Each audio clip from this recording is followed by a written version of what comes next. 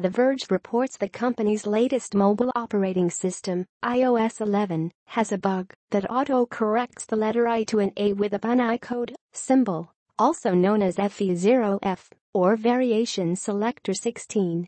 The issue, found in iPad and iPhone devices using iOS 11.1, appears to be caused by typing with the predictive keyboard function suggesting random characters like a, number, or followed by the Unicode symbol, affecting how text appears in iMessage, Twitter, Facebook and other apps. According to Apple Insider, not all iOS 11.1 users are experiencing the bug, but other phones and devices see the bizarre text when those with the bug are sending text messages or posting on social media. Apple has acknowledged the issue and promised to fix in the next iOS update, but hasn't said when that will happen.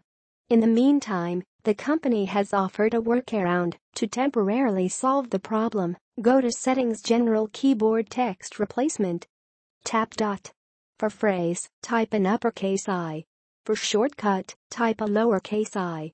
The Verge reports users can also turn off predictive text, which attempts to make typing faster by predicting what users are saying or mean to say. But that's not the only issue in the new operating system.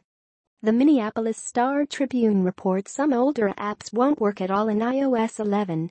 A reader in Ohio complained that an app called Minimalist To-Do List stopped working on their iPhone 6 when they recently updated the device's operating system. An error message said the developer of this app needs to update it to improve its compatibility.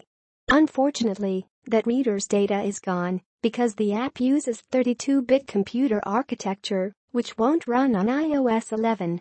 Apple announced earlier this year the new operating system would block all 32-bit apps, of which there are 180,000 as of September, because its 64-bit processor chip can run twice as fast with 64-bit software.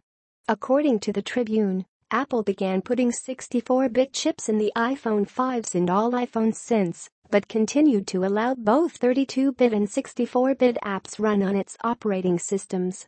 The company urged all developers to rewrite their apps in 64-bit architecture and now only support those in iOS 11, and you can't downgrade to older versions after updating.